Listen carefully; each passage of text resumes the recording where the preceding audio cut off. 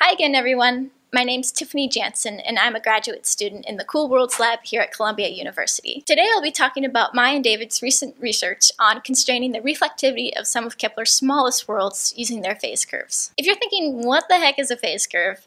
Then I suggest you check out a video I did a while back, which I'll link to in the description below, which will hopefully answer that exact question. But briefly, a phase curve is the amount of light we see coming from an exoplanet that changes throughout its orbit due to our viewing geometry and the motion around its star. This is similar to how the amount of light reflected off the moon appears to change throughout the month. In other words, when we see it going through its phases, right? Phase curve. If this is confusing, definitely check out my last video. Alright, so why do we even care about a planet's reflectivity? Well, knowing how reflective a planet is can tell us something about its atmospheric or surface composition. In other words, what the atmosphere or surface might be made out of. For example, like I mentioned in my last video, if a planet is highly reflective, it's much more likely that it's covered in ice or highly reflective clouds than it is to be covered in rock. We can determine the reflectivity or albedo of a planet by measuring the amplitude of its phase curve. This amplitude that we measure will be proportional to the size of the planet and its albedo. This means that really small planets will have really small phase curve amplitudes, so small that they get lost in the noise of the data. But if you take the phase curves of many other similarly sized planets and stack them on top of each other,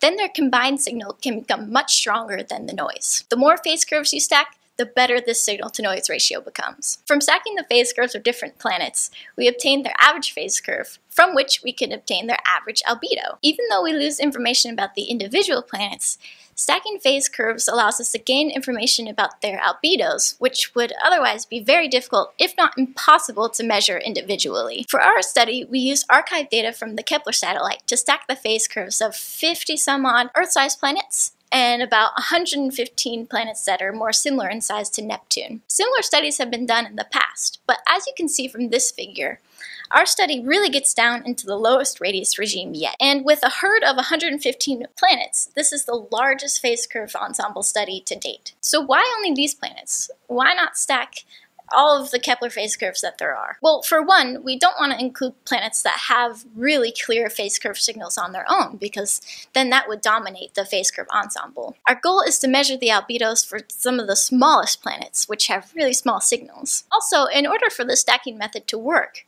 we need a lot of data from the individual planets. This means we need to look at planets with very short orbital periods. Specifically, for our study, we're looking at planets with years less than 10 Earth days. This ensures that we get to observe many orbits, which means we get lots more phase curve data. Before we could stack the phase curves, we had to make sure the data was free from any interfering signal from the host star. We do this by detrending the data, literally removing any trends from the host star, like from star spots, for example. Detrending stuff can get pretty technical, but basically we wrote a new program called PHASMA that separates the planetary phase curve signal from any stellar signal. You can't be so stupid as to think this will be easy.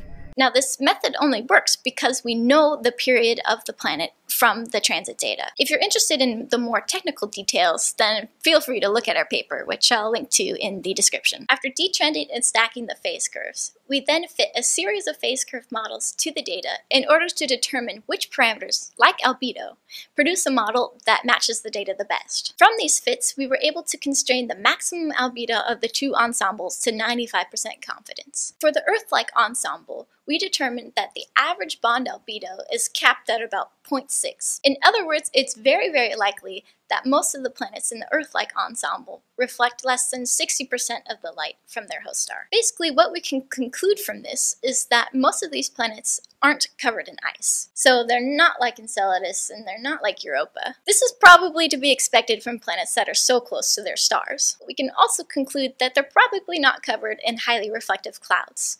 So they're not really going to resemble Venus. If anything, they probably resemble something more like Mercury. From their fits, we find that the upper limit on the Neptunian bond albedo is at about 0.35. In other words, less than 35% of the light is reflected from their surfaces. This is pretty dark.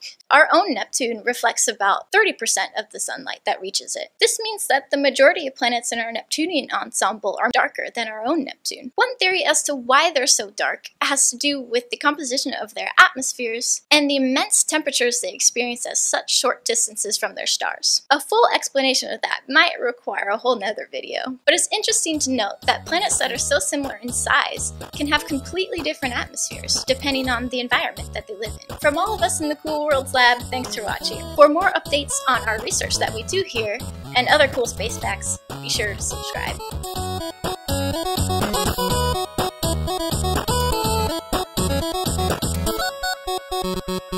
Then we can measure the sorry, I got distracted by the blinking. The Neptunian